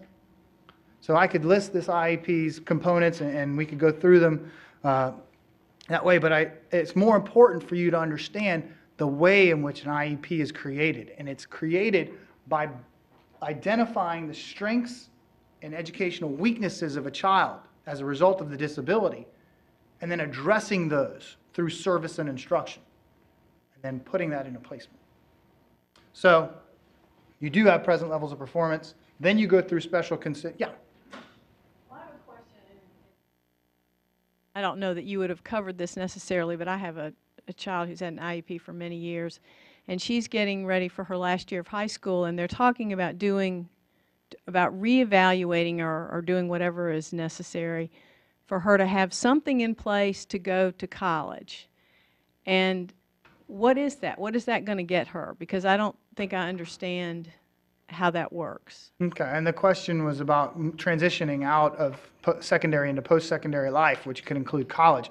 I'm going to assume that they're talking about doing some sort of transition of assessments or evaluations. It could be a vocational assessment or some other type of educational testing to determine whether or not the child's going to require accommodations when they go to college. You transition out of IDEA, and so our talk is going to be pretty short, but you are still covered by the Americans with Disabilities Act in Section 504. So if you are a disabled person with a qualifying disability that substantially limits a major life activity like learning, then you would receive an accommodation for whatever disability you have. So I'm guessing they are moving with a transition plan, and that's transition to post-secondary life, and then possibly building a record for whatever needed accommodations they would have when they And move do to college. colleges pay attention to that? Yeah, absolutely. And so I'm losing time, and I want to move through to some of the things that are unique to kids and child welfare. The IEP progression, I've kind of talked about it. Remember, your client has the right to know the basis for any school decision. And so as we go through and they say, well, we're not going to include that particular piece of information, you have the right to know why a school won't do that. You have the right to know why, and that's the parent has, the right to know why, and that has to be in writing. It has to be based on scientific and research-based methodologies, and harder to think about when it comes to, the example that I gave, easier to think about, should you propose a certain reading program, a school proposes a different reading program, and you disagree, you have the right to know why that reading program that the school has proposed is appropriate for the child or is appropriate to be included in the IEP. That right comes through what's called prior written notice. All right? Prior written notice is another strong procedural right that the family has to understand the basis for a school decision to either move a particular way or to reject a proposal by a parent. So it's both of those. I'm deciding whether or not we should go into this because you all are such great advocates anyway. Yeah, this is where I wanted to head. Special issues for court-involved youth. And we're going to use the remainder of our time to talk about this. In your materials, I put in information on discipline, and I also put in information on disputes, which is what do you do when the parties disagree.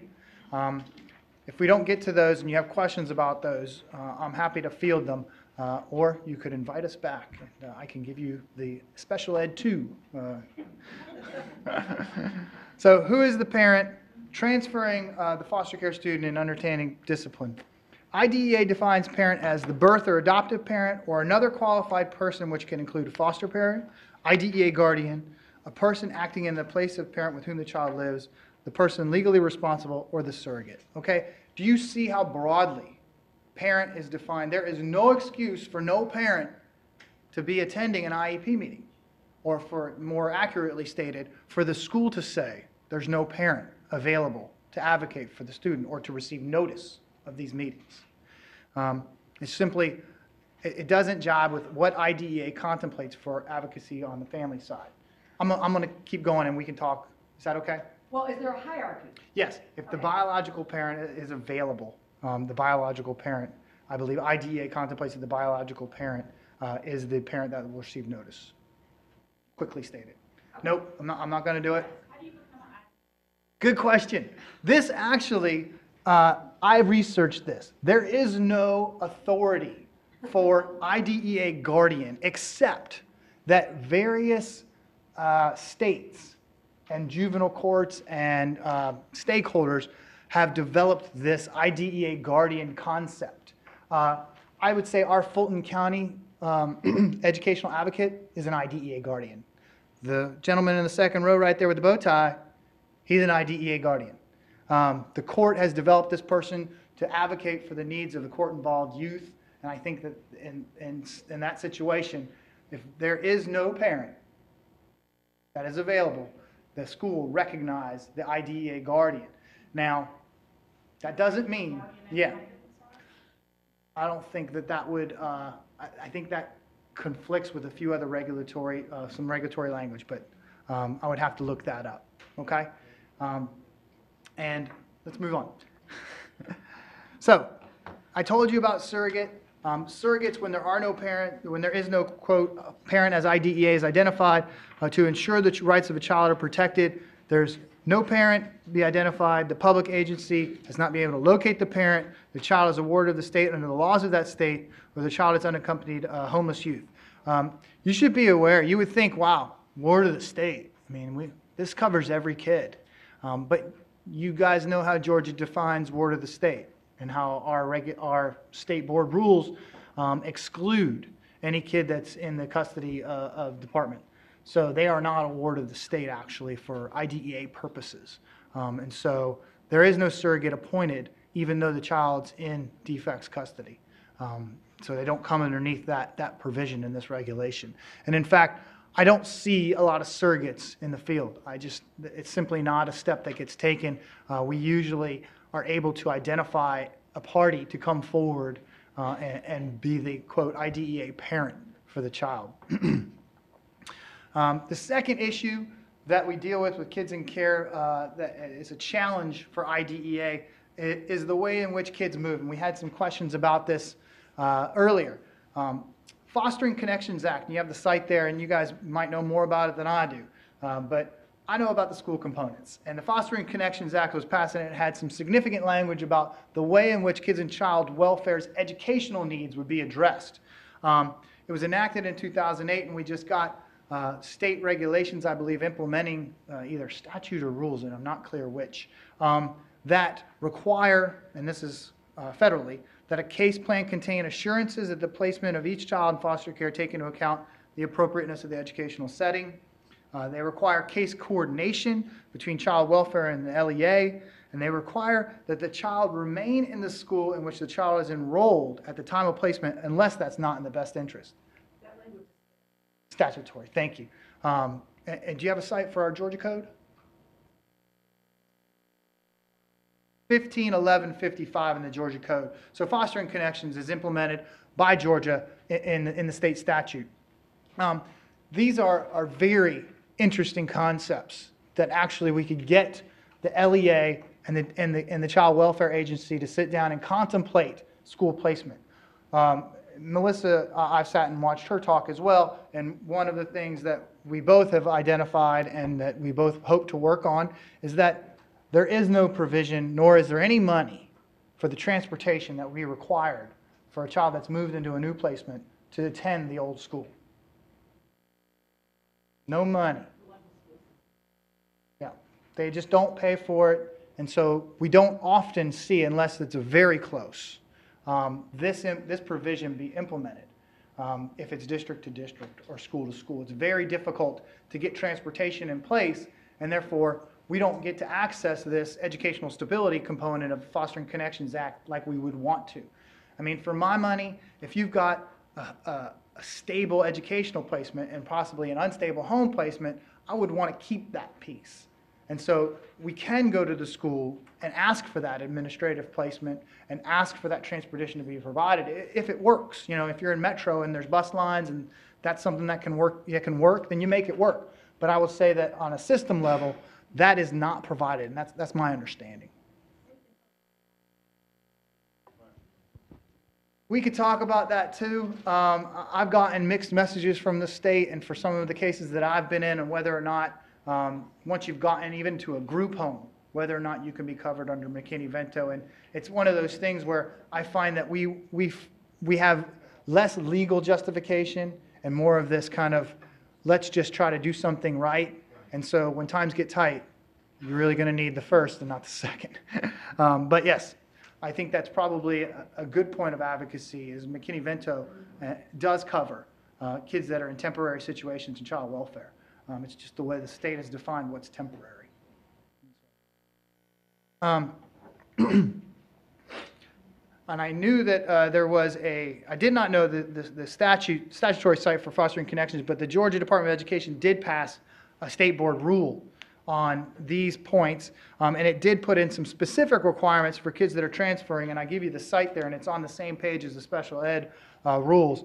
When a child's home placement affects their school placement, the rule requires that the department notify the receiving school, the department now, that's DFACS, notify the receiving school district of the student within 5 days of the actual transfer. So you're moving the kid, you have to tell the receiving school about the transfer. And then within 10 days of getting that notice, the receiving school must request the student records. At the same time, there is a requirement under the state board rule that the department will furnish medical and educational records in the possession of the department, except if you have to get consent of the parent, so something that would be exclusively confidential. And then within 5 days of getting those records, the receiving school district shall schedule an educational planning meeting with the department. So it could be an IEP meeting, could be an SST meeting, could just be a staffing, where they will bring everybody together, have a meeting, and then discuss, school placement, discuss educational needs, if there's any, regular education interventions that have to be implemented, or the IEP and how the IEP is going to be implemented. In that situation that you were envisioning, where person's transferring district to district, if it was the basis of a child welfare placement, this would have applied. So when did this come effect? This was in effect in 2000, anybody 9? Can't remember. So 2008 was the state law or the federal law. I imagine it was probably 2009. Do all school districts follow this? Boom. Do they follow? I'm not answering that question. This is the first time I ever saw this. Yep. It's on. It's different things in their school district. nope. State board rule. They have to. If they're not in compliance, and I would report that to the Department of Education so they can investigate and make a change. It's new. It's relatively new, and the timelines are very short. Right, exactly. But they have to be short because we're talking about real-time, real-time rulemaking. Once you put a rule in, it impacts the educational, status of the kid that day. So it has to be short. The last bullet there, the school must appoint a surrogate for a student with a disability in this situation. That's what it says in the rule. Whether or not that happens is another question too. And the way that jives with the surrogate rule is a legal issue, and one that we probably shouldn't raise right now. That's a transfer problem. I apologize. What can the court do? And if you can look through this, I don't know if your materials are better, but and as advocates or people that appear in front of judges, what can we do to bring the court into this process and give, I think, a little bit of gravity to what this rule says? We can ask the court to establish an order of the critical dates. And I've actually drafted proposed orders and provided them to juvenile court judges around the state so they could use these, where we just plug in the critical dates and make it part of a court order. They could order an officer to monitor the school transfer issue and advocate for strict compliance. Certainly, we could have either a guardian ad litem or CASA, one of the caseworkers, or a child advocate be appointed and designated with the responsibility to go follow up and make sure this happens. And I think that's the disconnect. We make the rule, we tell the court the school's going to do this, but we don't give the court any tools to make sure it happens. And this is the tool that we could use, is that we will designate a person in the courtroom that day when we see that there's going to be a change in placement to say, you're the person that's going to be responsible for that piece of it. Yeah. I'm not answering that one. But it would depend on there's a few limitations on who can be a surrogate in the surrogate rule. That's the best answer I can give.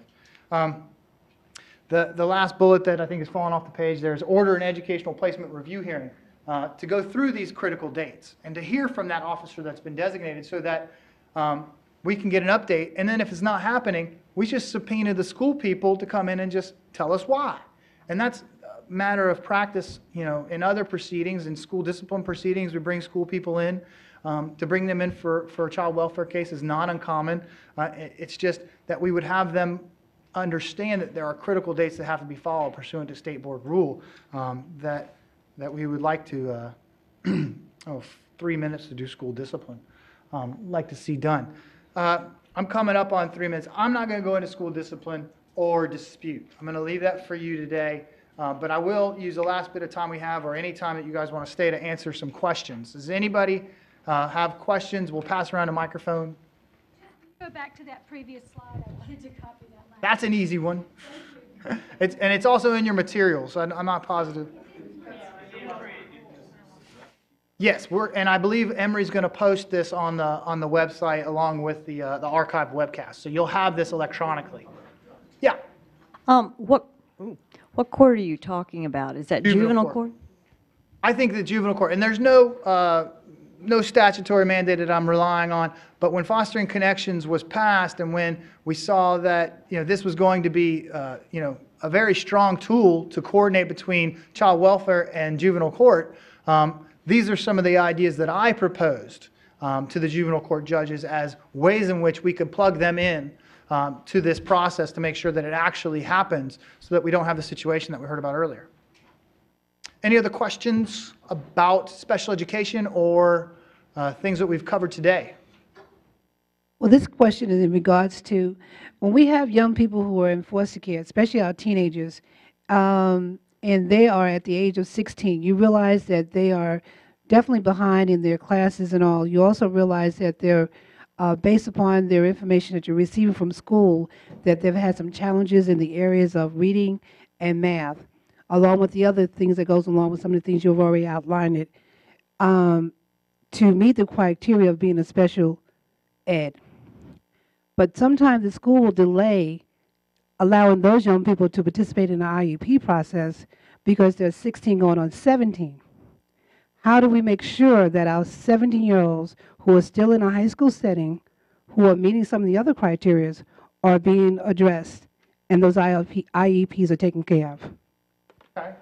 And the question is, with high school age kids, there's a delay oftentimes, even though the need is obvious. And how do we overcome that delay before it gets to be too late?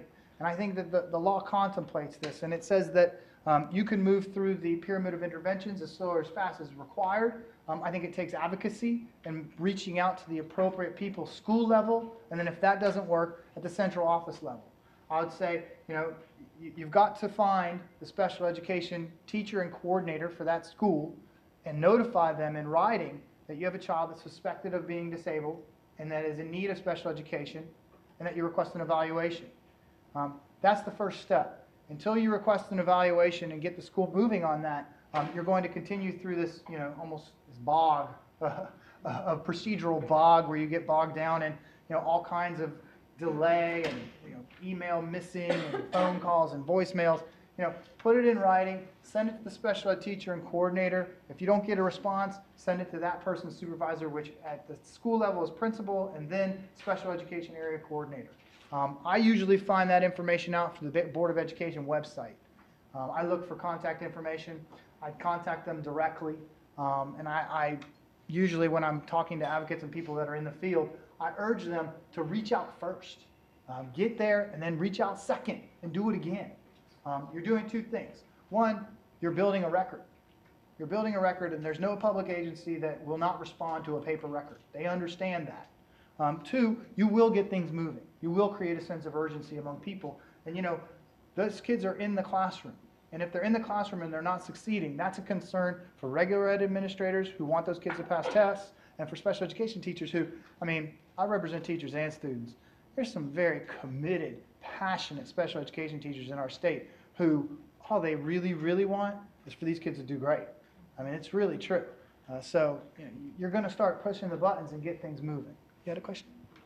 Just from a practical standpoint, when I'm a school administrator, and when a child enrolls at the school, I know this sounds very basic, but many times the case manager, the parent, the foster parent will bring nothing with him and will just say, oh, he was in special ed. We cannot put a child in a special ed class without the documentation that comes with it. And so if we have to request records, a local school, also, if we're requesting that from another school, that school cannot fax us an IEP. You're not supposed to fax IEPs. So then you're talking 3 to 5 days to get.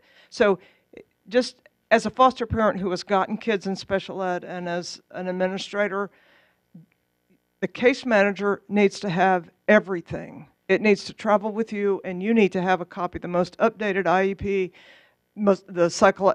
any testing that's been done, because in order for the school to get it, it does take 5 to 10 days. So no matter if you contacted the department or whatever the department is, I'm not sure if that's the Department of Ed, defects, a school, but we have to do what's practical. We cannot just put a child in special ed when the parent says, my child was in special ed in Daughtry County. I mean, we can't do that. That's not protecting their rights. And we also get many parents who try to hide the fact that their child was in special ed too. So that's a whole other issue. But so just know it's not a lot of times that schools are trying to balk against serving a child. It's just we can't do it based on verbal, my child was in special ed. Yeah, So and the I more think paperwork that's- you can bring to a school, a receiving school, will be helpful. Yeah, I think that's good advice in any situation, child welfare, mental health, or otherwise. You know, we got clients that carry, boxes of documents with their kids or to any meeting that they go to. If you're advocating for a kid, there, at some point you got those documents, bring them with you. I mean, even if they never asked for them and they already had them, it doesn't matter. You've covered that base. Any other questions? Yeah. I have a question about the discipline. Okay. School discipline. And we didn't go over school discipline, but I'll definitely field a question if you guys want to hear the answer. We have a young person that served by an IEP, and as you know, there's only a 10-day interruption on an IEP of their education.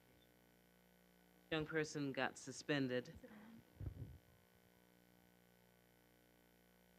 This young person got suspended from school and was sent to an alternative school, and then was suspended from alternative school and sent to night school.